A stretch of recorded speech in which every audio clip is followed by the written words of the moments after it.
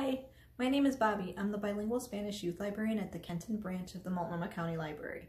And today I'm going to read to you from a book called Stand Up, Yumi Chung.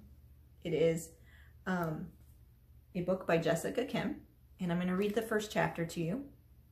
And this book in no way represents me or my culture, but I think it's really important to read books about other people and other cultures, and it is not intended to erase anybody's own culture or history or background, but I just wanted to share a book that is really funny and entertaining, and Yumi Chung was a kid that I would have liked to have been friends with at that age, so just want to share this book with you. So, and I am going to apologize in advance if I accidentally mispronounce something. There are some words in Korean in here, so I hope I don't mess them up too much, but I apologize in advance. So I'm just going to start reading here from chapter 1.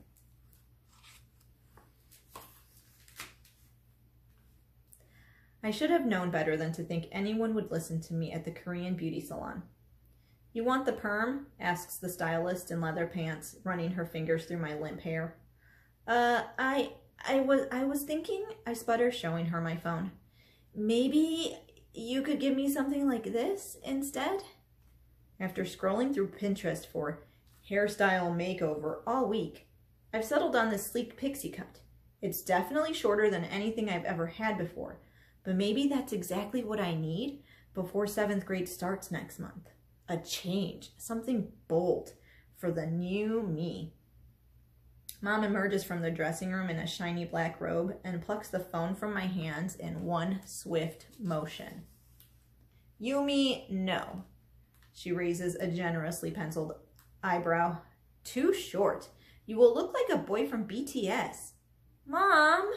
I grab my phone back, ignoring the 3 robed aunties, who aren't really my aunties, laughing in the chairs next to me. This is a really popular hairstyle these days. Let me see. The stylist's leather pants squeak as she bends over for a closer look. No good. Your cheeks are too big for this cut. I examine the picture again, noticing the model's sunken cheeks for the first time. I steal a glance at myself in the mirror, subtly sucking in my cheeks. Leather pants scrunches my hair in her hands. You need more volume. She combs my hair forward, obscuring the sides of my face. Covers your yoderum. My Korean isn't that fluent, but I know she's talking about my acne. She is right, Mom says.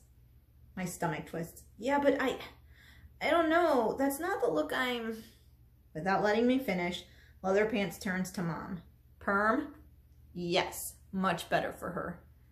She nods her chin to confirm and spins her chair to join the gaggle of gossiping aunties. Before I can object, they're back to swapping intel. Did you hear that Kim Muksanim from Hosanna Baptist is sending his son to Cornell? How about his other son? Tall lawyer? Mom gives them a knowing glance. He's same age as my older daughter. Oh, brother, not this again. Meanwhile, a sharp chemical odor stings my nostrils as strands of my hair are twirled around spools attached to a giant octopus-like machine. So this is what disappointment smells like. Another perm. So much for the new me. When my hair is completely rolled up, the perm machine and I are sent to the ventilated lounge for a half hour to marinate. Good thing I brought my new super secret comedy notebook. I take it out from my bag and jot down something I've been thinking about. Here you'll see what Yumi is thinking about. It's really frustrating that my parents compare me to their friends' kids. It's always, why can't you play piano like Grace? Or, why can't you speak Korean better like June? The other day they were telling me, did you know that Minji got into Harvard? I said, Mom, give me a break. I'm only 11. Then she tells me, Minji is 9. Mom approaches, her head covered in enough aluminum foil to transmit radio waves to Mars. I immediately shove my notebook into my bag before she can scold me for wasting time with that comedy nonsense. She scoots the magazines off the chair next to me and sits. Yumi, I have to tell you something very important. I freeze. About what? She picks up her steaming cup of barley tea with both hands. You know, she says carefully, business is not so good at the restaurant right now. Uh-huh. This is not news. It's pretty much all my parents talk about these days. Ever since the new deluxe luxury high-rise condos went up all over Koreatown, foot traffic in our family's Korean barbecue restaurant has all but stopped. Dad blames the new people for hogging all the parking spots, driving up the rent, not supporting small businesses, and probably even causing global warming. She blows softly into the Celadon teacup, her fingers curled around it. Yesterday, I went to your school to talk to Mr. Beasley. I stiffen at the mention of Winston Preparatory Academy's most crotchety administrator. Why? She draws close and whispers, to tell him we cannot afford to pay tuition next year. Wait, I don't have to go to Winston anymore? A tightness I didn't even know I was holding in my shoulders magically lifts, and a giant grin spreads across my face.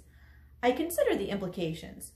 No more starchy uniforms, no more Latin class, no more snotty cliques, and no more disappointed teachers. Freedom! I get a sudden urge to bust out my robot dance moves all over the salon. Not that I'd actually ever do that. Not while anyone was watching anyway. Instead, I let out a satisfied sigh.